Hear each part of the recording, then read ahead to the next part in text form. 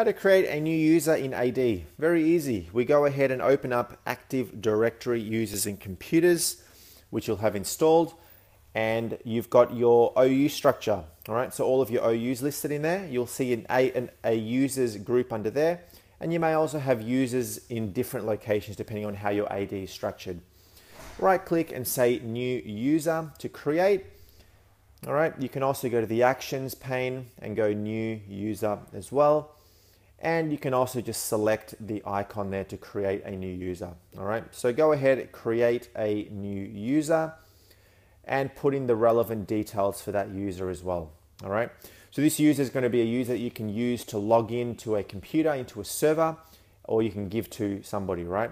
Put in the logon name, so what the actual logon name you want to be for this particular person. So we'll just say John Smith, that is the domain, which will be @redghost. And then you put in the password. And you've got some options in here which are really, really good. You'll get some security messages to let you know what you can and can't do.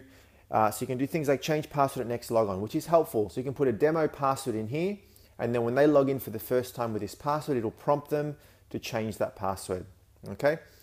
You can also then right click on it and go into properties to actually change some further permissions and add them to certain groups and those sort of things as well, all right? So you'll see there a summary.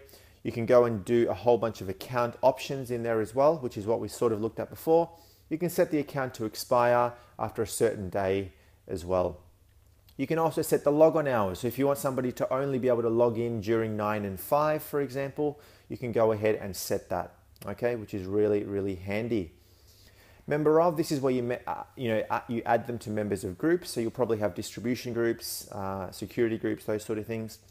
You add some information in the general and the address tabs if you want that information populated with their details, the telephone number, all that sort of stuff, which is really, really handy to do.